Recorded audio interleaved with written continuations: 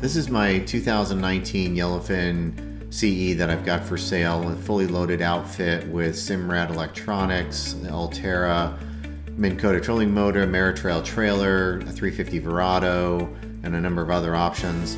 This is the Simrad NSO Evo 3 19-inch display. Let's take a listen to the audio system. It's a JL audio system that's on board that's controlled with this unit.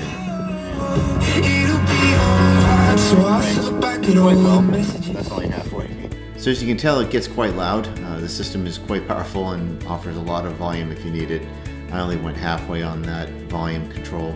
The different things that are available on this NSO and the Simrad system as a whole, they've got charts, the echo sounder, which has a B61 transducer, and then side scan, down scan has the structure scan module so that you can see the both from a side scan and so forth. I've got it paused because I'm out of the water, but that's available on the unit itself. If we take a look at the radar, this has a 4G radar unit on it, and it can support radar by itself. You can put it in an overlay on the charts so you can see the actual chart underneath it. So there's a lot of different options available.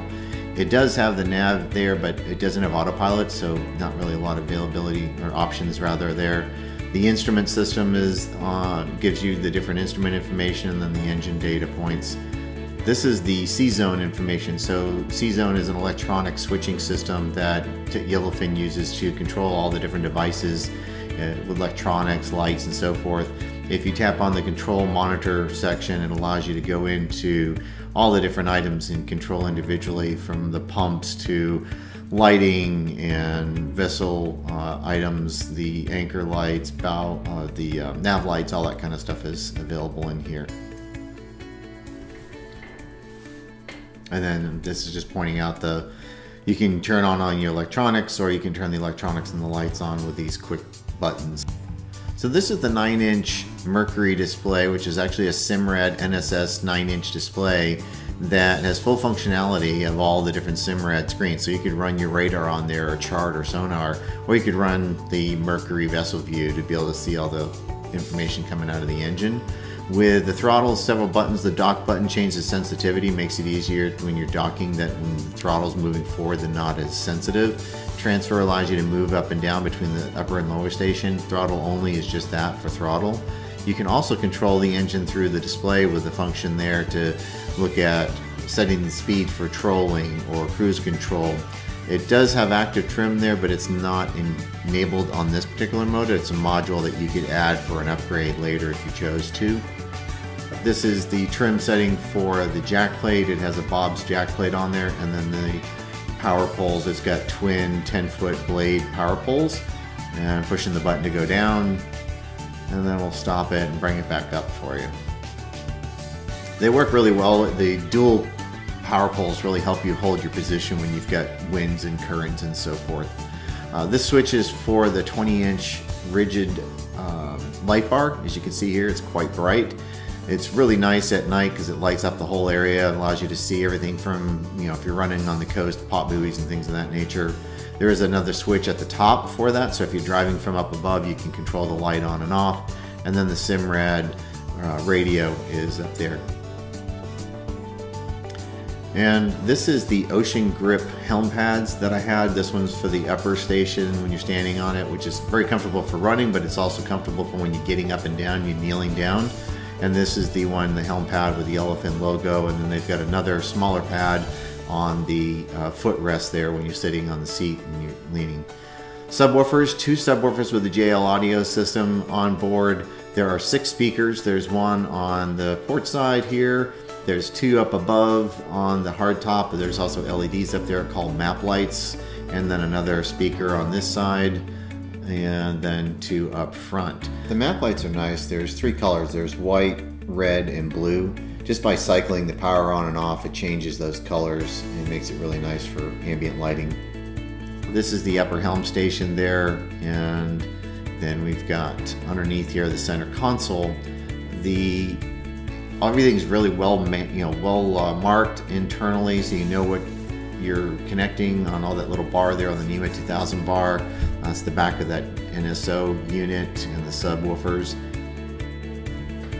So this unit does have the teak inlay as well down underneath the equipment here, and this life-saving equipment that's there. The system internally, we've got the power pole hydraulic pumps, one for the port and one for the starboard side on the other side over here. The batteries, one's the house battery, one's the starter battery. They're fully charged through the charger that's up forward that controls the trolling motor batteries. It rather charges them and then also charges these at the same time. Everything's pretty well marked inside, which is really nice. This is the fusion system with the satellite radio module that you can get satellite radio if you subscribe. This is part of the C-Zone system, and then down below here, it's kind of hard to see in the light, but that is another part of the C-Zone where it makes they're clearly marked as to what the items are, so it makes it simple to add things. On this side, more of the equipment for the Simrad system and the more C-Zone electrical connectors and so forth. So that just, you can tell that the wiring is all done very well, as you expect from Yellowfin.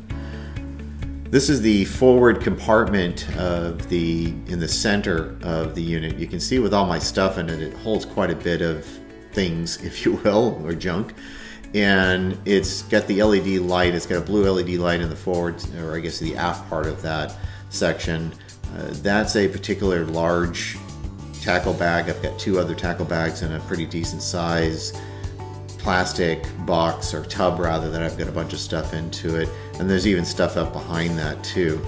On the starboard side here, this one, you can see it goes all the way forward from a storage perspective. There's a light in it, and then this is the rod holder on this side. There's only one on the port side due to the fact that the has the fuel system on it. I can put two rods with the smaller eyelets on it. This one has two on the port side. You can see on the smaller eyelets on the bottom, those are like bait casting rods.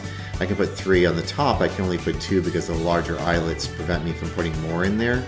And that also has the light, and you can see how far it goes up underneath there. In that particular compartment, when I take off the covers, if I'm traveling, I can put them all in here in that compartment. I'll take out the rods and it'll fit all the covers, which makes it really nice. Otherwise, when I'm here at home dock, I take all that and put it out. Just to see what all the stuff I had up front, this is all the stuff that was in that center console. Underneath here is the battery compartment for the trolling motors. So these are the three trolling motors. They are the Odyssey PC1200s. They're a little bit heavier amp hours, stronger amp hours, but they're also very light, which is great from a weight balance perspective and the weight up in the forward part. And this is the Minn Kota Precision MK44 charger. So it has this charging lead goes back to that house battery and starter battery, and then those leads, the three of them, go up to each battery up there to charge those. The outlet for that charger is up forward in the anchor locker, is where that connection is. Moving up to the upper helm station, this is the Simrad GS25 antenna, and then next to it is the Galaxy Sirius XM satellite radio antenna that ties into that module down below we saw earlier. This is the Simrad NSS 12-inch Evo 3 display. It has the same functionality as the other 19-inch display with all the different access to the equipment. The Mercury controls has the same functionality, and then the transfer button is how you transfer up to the top and bottom. Power pole controls, the jack plate control, and then each of the wheels, both upper and lower, have the tilt ability with the knob on each of the wheels to make it easier to hold on to. The helm seat up here is called a sleigh seat. It has the backrest, makes it really comfortable to sit. There's a rod holder to each side, as well as cup holder. And then down below is a actual footrest too that you can put your foot up and make it real comfortable for long rides sitting up there. This is the Simrad 4G HD radar with the C-View mount, which has also the antenna, or the anchor light rather, and then a VHF antenna. The other thing to note is you can see that the top of the roof has some texture to it, which makes it great for standing up there. This is where you can mount the Taco or other brand outriggers, and then the rod holders are actually slotted for the spinning rods, which makes them more secure when you're running long distances. The unit itself, or the outboard, has about 58 hours, as you can see here on the outboard. And then this is just some pictures of the different equipment. The Simrad radio, which is right there at the underneath that upper console section. And then the map lights that are here. They have 3 different colors, as noted before. And this is the underside of where that outrigger mount is. Makes it very easy. On each side of the console, there's a USB and a cigarette lighter or 12-volt adapter connection, which makes it handy for charging phones and so forth. Up forward, this is the custom forward live well with a see-through plexiglass that's lit. Again, this is the center compartment up there on the forward deck, and you'll notice that there's a very heavy rubber mat type of material across the entire lid, which really helps to seal out water and keep the things dry on all 3 of those compartments. As well, there's a really deep trough that goes around each one of those compartments so that it routes the water away. And underneath that center is where the battery and the chargers are. Again, these are the batteries for the trolling motors. The charging outlet for this is located up in the anchor locker, as you can see here in this picture to the right there. You can see the plug plugged into it. Also on board, on port and starboard in the aft section of the cockpit, are 12-volt outlets that you can plug in things like downriggers or electric reels. So there's one on each side of the boat. As indicated in the ad, there is a Minn Kota Altera Riptide, which is that self-deploying trolling motor. Minn Kota also offers an optional antenna, which is this unit here that helps with the pinpoint accuracy, so it holds the anchor position much better. Moving to the aft part of the boat, there are 3 compartments. There's 2 compartments, one on each side, that are plumbed for live wells, as you can see. And then there's a 3rd center one that's more of a primary live well, and it also can be pressurized with that sliding lid. The backrest can be removed. It has rod holder spots there that you can use for rods. And then underneath the seat is where the mechanicals and through holes are. And it also has a valve that you can see here that is used to rotate so the flow of water from one, depending on which live well you're trying to control. The leaning post has 4 rod holders, again with the spinning rod slots, and then underneath the seat itself, which has got custom upgraded upholstery on it, has the slots in here that will hold Plano boxes or just gear in general. The underwater lighting for the boat, there's 2 facing aft and 2 in the midships facing downward, which you can see photos of here. This is from the stern, and then I've got another one coming up from the side that you can see how well it lights things up at night. It's very bright, which is really nice. And then courtesy lights on either side of the console light up the deck area, along with those map lights that you saw earlier. The motor, again, is the Mercury Verado 350, 58 hours on the engine, 20-hour service was completed. Has the Bob's jack plate, which gives you 6-inch lift, which I believe it's about 7.5 because they do have an extra lift on the when it's mounted in there. Again, just some additional pictures of the vessel from different angles from up above there at that 2nd station. That step, another view of the in-step live well, which is a custom upgrade, and then the helm station itself. And that's that picture of that footrest I was mentioning earlier, where you can set your feet at while you're driving from the upper. There are 2 rod holders on each gunnel on port and starboard, along with these 2 up forward, which is nice because you can actually take that backrest and plug it in up there if you want to use the aft section for rod holders.